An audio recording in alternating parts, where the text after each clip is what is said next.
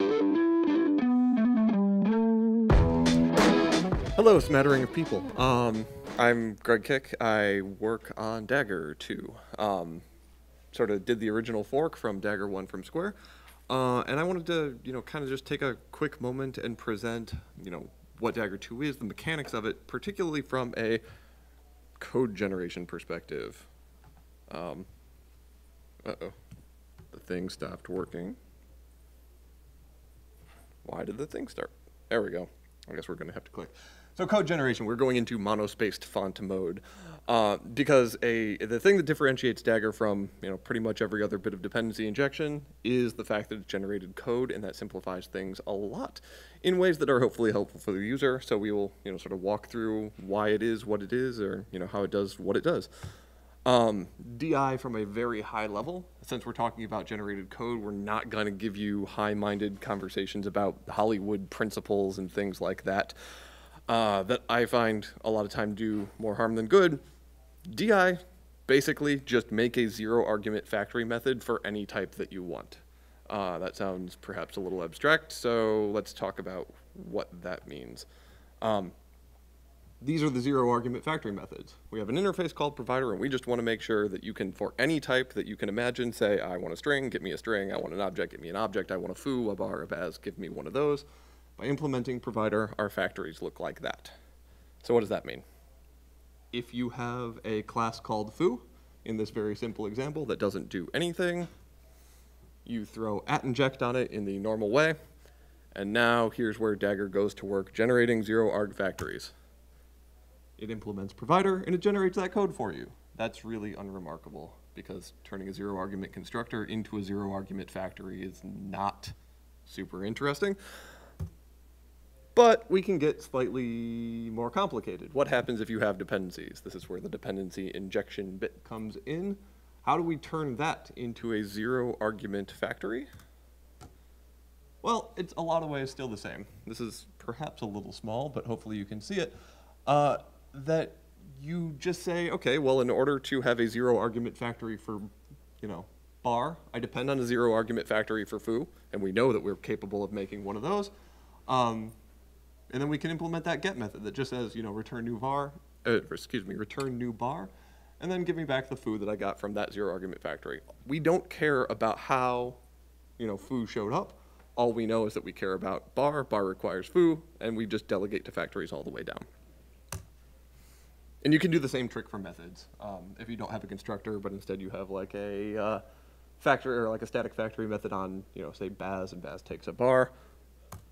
You can do a little bit of work that requires a little bit of dependency injection specific API, but it's basically the same principle. Instead of @inject, you say provides, and then you call bar.create.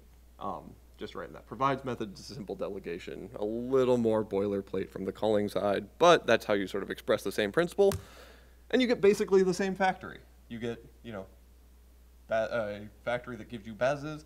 It takes bar because that's the argument to that method, does the exact same invocation, but instead of saying down at the bottom, return, new baz, it says, okay, call that provides method that I made over there. Pretty straightforward. And you can do that for any type. You can do that same mechanical step in generated code as many times as, need be. But what good does that do us? That's not a particularly useful tool to make factories and factories and factories. How do we make this work for us? Well, you just say at the very top level, all right, here's an interface. This interface enumerates the types I actually want. In this case, we're going to say we want baz. We know from the code that we just showed that baz requires a bar requires a foo, all the way down, but all we really care about from the perspective of our application is give me a baz. And we know that in order to do that, we had to include this module. So we have just a little bit of declaration. And then we say, Dagger, generate the implementation of that interface. And it does. It kind of does sort of the thing that you would expect. It string together all of these little factories in a lovely tree, or actually a lovely DAG. That's why it's called Dagger, fun fact. Which in and of itself is questionably interesting, but that bit, that's the hard part. That little part in bold where it does all of those factories in exactly the right order. we have a nice linear structure of one thing depends on another thing, depends on another thing. But now imagine that you had a complicated structure in which, you know, any number of things can depend on any number of other things. The entire magic of Dagger is that it figures out the order that you need to initialize these factories in order to create your application. And all of that shuffling requires no thought on your part. You just say, here's the things that I require at any given type, and then Dagger figures out how to wire them all together for you. All right, neat trick. I can, you know, a little bit of background on sort of how we've seen this in practice. It actually scales, this strategy that we've shown, scales to huge dependency graphs. In Google, in addition to running a whole bunch of Android apps out there in the world, it also runs search, all of, you know, the front end for web search, the you know, 10 blue links and all of the things that, you know, come, and is actually a massive application, as you perhaps might imagine. We've actually run into issues here and there where the sheer amount of bytecode in, you know, all of those initializations of factories and et cetera exceeds how much you can put into a single method. This really does like sort of scale out to the very, very large, and it works pretty well. The complicated structures of, you know, figuring out how to wire everything together is managed automatically. So that means that if you change your dependency structure, there's no refactoring on your part, or, you know, at least not from the perspective of wiring together all those factories. Error-prone patterns that we used to have, at least in search, are now detected at compile time. Like, we do a little bit of nullness checking depending on the presence or absence of nullable annotations. We make sure that there are no cycles in your dependencies, things that otherwise would have been, you know, null pointer exceptions and, you know, Stack Overflow errors at runtime are now detected at compile time. And in your very large applications, another thing that ends up sort of, you know, coming out in the wash is that dead code disappears from the app completely. You don't have a giant runtime bucket where you're putting everything into a hash map keyed on class literal or whatever it is. If you don't use a type in your dependency graph, it's just not part of the generated dependency graph. So huge swaths of like features that aren't enabled or anything just drop out of the application. But there's always a catch, right? You know, what's the catch? We have tons and tons and tons of generated code. Well, that is the problem. We have a lot of bulk where we might conceptually not need it. The very first example of just invoking a constructor for foo, all of a sudden got an extra wrapper class. That thing got a bunch of extra methods. At runtime, whenever you create the component implementation, there's objects that are generated. We don't like bulk. Not so much a problem on the server side, big problem on the Android side. And Android is obviously one of our primary targets for Dagger. So we start talking about optimization. How can we make this thing better? And the very first thing we did is we said, well, you know, we're the implementers.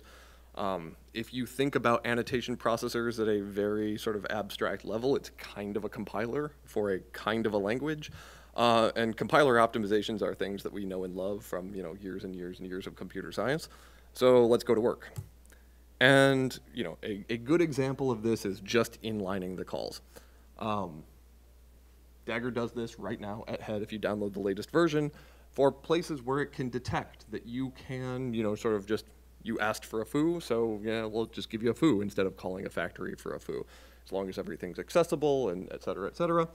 And so if you take this sample code and actually compile it against what's happening in Dagger today, you will get something closer to that, where it says, okay, no, just, you know, call the provides method, call the constructors, do that work. I actually ran an experiment in which we had a graph with thousands and thousands of calls, and we inlined 100% of the, there was not a single generated factory present in the compiled application. And magically in Android, if you run ProGuard over it with a sufficient number of rounds, Dagger disappeared from the application entirely because of this optimization. You know, even the component interface was gone, the Dagger component implementation, there was just one call site, and it all got inlined right exactly the way that we hope it would.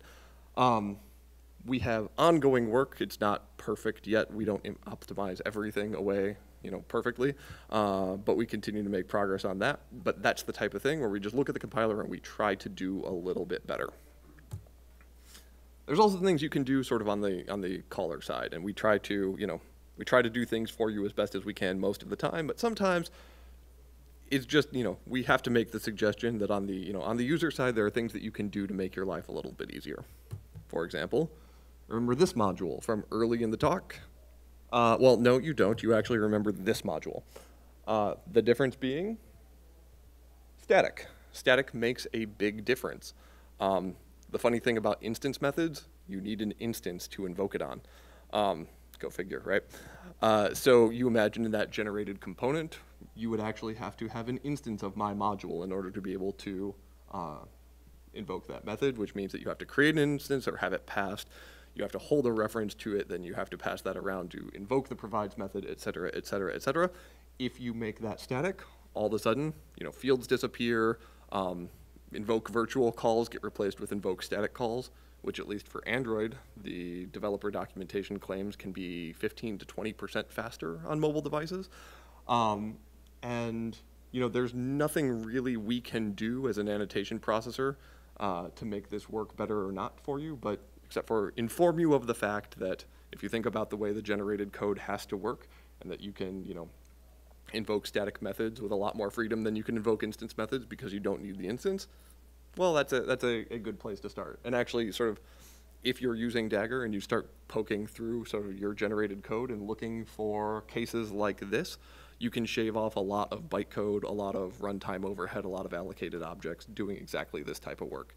And the Dagger documentation at like the user guide sort of points out a handful of patterns like this.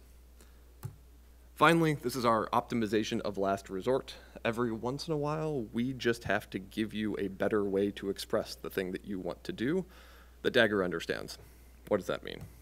Well, imagine you just want simple delegation. Oh, I apologize, this became very tiny. The example up here is basically, imagine you have a login activity presenter. That login activity presenter has a login activity presenter impl. This is a very common thing to have your interface implementation separation. Well, somewhere you need to tell Dagger, okay, well, in order to, whenever I ask for a presenter, give me the presenter impl. And traditionally what you would do, all the way back to Dagger 1, this was the only mechanism, is you'd have a provides method. That provides method would ask for the impl and then return it. You've just strung together a pattern of delegation. What's the problem? Why do we care? That is a method that has to be invoked. We don't know, as an annotation processor in Dagger code generating land, what the implementation of a method looks like. We can't know that you're only doing simple delegation. So there's a limit to what types of optimizations we can do. So we gave you an alternative API. Rather than saying, okay, here's a provides method and here's the implementation that just does the delegation, we have a binds method. And binds method is basically shorthand for simple delegation. We have an abstract method because, again, method bodies don't matter to annotation processors, so we don't even need to bother with it. And now that abstract method has the exact same method signature, but by saying binds, it says simple delegation. What that means is, in the generated code, we can say, all right, implementation, you're going to have a provider just like you always did, but anytime you want the login activity provider, we do a relatively safe cast that says, okay, just use the provider for the implementation. We know that's safe. We've verified that. We've used the language to, the language that we've constructed out of annotations to declare a construct that now Dagger knows is optimizable in this way. You get fewer objects, you get fewer method invocations, you get simpler delegation, you get a whole lot of benefit that you couldn't otherwise have because the thing that you were trying to do is not expressible in a way that the previous API allowed. So this is thus far pretty much the only time where we've resorted to having to give Dagger users a new API. We try to do as much as we can for you without having to have you change your code. But on the flip side, the nice thing is there is a tool called ErrorProne out in the world. I don't know if you've ever seen it or not. ErrorProne is a static analysis and refactoring tool that will find patterns, one of which is out of the box, go download ErrorProne, and it will search for Dagger optimizations that it can do, and it will suggest that you replace provides methods with binds methods automatically, and it basically spits out a patch that you can apply to your code base. So, we've tried to keep it as automatic as we could, but, not as perfectly as we'd like with a new API. So that's the quick overview. That's the, sort of a high-level version of what Dagger is and does, and how we try to keep the generated code nice and happy and healthy. Any more questions, reach out to the GitHub project, reach out to the various users groups. Thank you.